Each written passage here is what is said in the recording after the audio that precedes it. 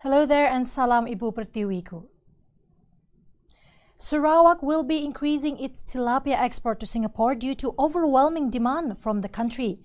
Speaking during the Berambeh dengan Abang Jo Town Hall session in Batang this morning, Chief Minister Dato' Patinggi Abang Zuari Tun Abang Haji Openg said he was approached by a Singapore minister recently saying that Singapore wants more of Sarawak tilapia due to its high quality.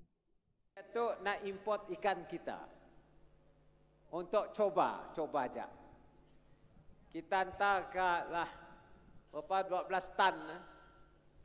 12 tan ikan tilapia daripada Batang air. Kita jual di Singapura. Pertama kali dalam sejarah Sarawak kita ekspor ikan tilapia. The first time 12 tan.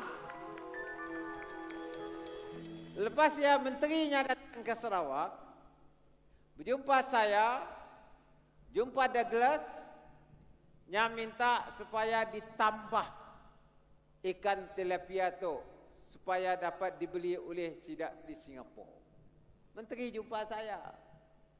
CM, Chief Minister, can you think of increasing the volume of your fish to be exported to Singapore? Saya penanya Menteri Singapura tu, apa hal ikan kami tu disuka oleh Singapura? Yang kata ikan kita di Sarawak lebih baik daripada ikan di Semenanjung rasanya. He added Sarawak could penetrate any other market globally if its farm produce could penetrate the Singaporean market. The 1.2 kilometers long Batang Rajang twin bridge worth 120 million ringgit in Durin Sibu is expected to be opened to the public in April next year.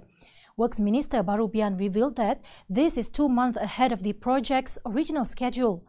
The bridge, according to Baru, is under Work Package 07, stretching from Bintango Junction in Sarike Division to Sungai Kua Bridge in Selangor District. He added the project is capable of being the catalyst for Sarawak Corridor of Renewable Energy, SCORE, and development of potential areas, especially commercial centres and industrial along the Pan-Borneo Highway.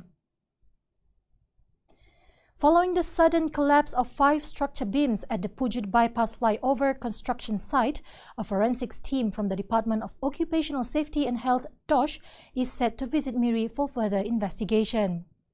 The incident, which occurred on Friday, December 13th, around 2:40 p.m., has injured 2 welders. Minister of Human Resources M. Kula Segaran Murugeson assured that a comprehensive investigation will be carried out by the team, which will take about 2 to 3 months to complete. The minister also revealed that the forensics team will also look into the whole process, including technical errors. And that's the end of English News for today. I'm Shira Abamanso for TV Sarawak. Thank you for watching.